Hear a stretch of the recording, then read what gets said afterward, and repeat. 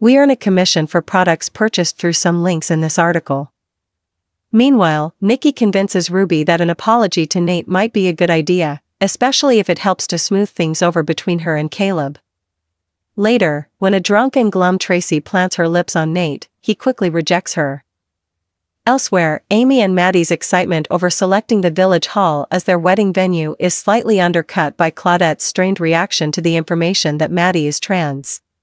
Soon, Claudette forbids Amy and Maddie from marrying in the village hall as she insists that it's church property.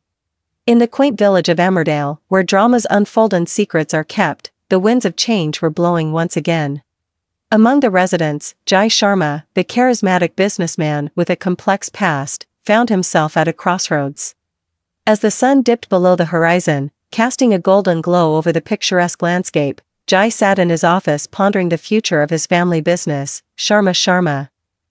Meanwhile, across town, in a modest yet bustling Indian restaurant, Amit Kapoor was busy attending to customers, his culinary skills drawing patrons from far and wide. Amit, a talented chef with a dream of owning his own restaurant, had been contemplating his next move, seeking an opportunity to turn his aspirations into reality. It was on a crisp evening, with the scent of spices lingering in the air, that fate intervened, bringing Jai and Amit together in an unexpected twist of destiny. Jai had heard of Amit's culinary prowess and admired his dedication to his craft. Recognizing the potential for synergy, Jai devised a plan that would not only benefit Sharma but also fulfill Amit's long-held ambitions.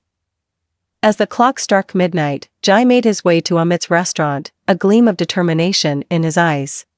With a warm smile, he extended his hand in friendship, proposing a partnership that would redefine the culinary landscape of Emmerdale. Jai envisioned incorporating Amit's exquisite dishes into Sharma's portfolio, creating a fusion of flavors that would captivate the palates of their clientele. At first, Amit was taken aback by Jai's offer, his mind swirling with doubts and uncertainties. Could he trust this affluent businessman with his dreams? Would he be able to maintain his creative integrity within the confines of corporate structure? But as he looked into Jai's earnest gaze, Amit sensed a genuine desire to uplift him, to provide him with the platform he needed to soar. With a newfound sense of purpose, Amit accepted Jai's proposition, embarking on a journey that would test his culinary skills and push the boundaries of his imagination. Together, they worked tirelessly, blending traditional recipes with modern techniques, infusing each dish with a dash of innovation and a sprinkle of magic. As word of their collaboration spread throughout Emmerdale, anticipation reached a fever pitch. Food critics clamored for a taste of their creations, and patrons lined up outside Sharma's doors, eager to experience the culinary marvels that awaited them. But amidst the whirlwind of success, Jai and Amit faced their fair share of challenges. Rival restaurateurs sought to undermine their partnership, spreading rumors and sabotaging their endeavors. Internal conflicts threatened to tear them apart, as differing visions clashed and egos collided. Yet, through it all, Jai and Amit stood firm, their bond forged in the fiery crucible of adversity. They learned to trust each other implicitly, to lean on one another for support, and to celebrate each victory, no matter how small.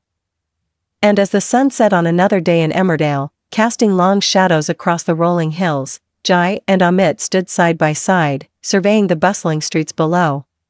Together, they had overcome obstacles that once seemed insurmountable, proving that with determination, courage, and a sprinkle of spice, anything was possible in the village they called home.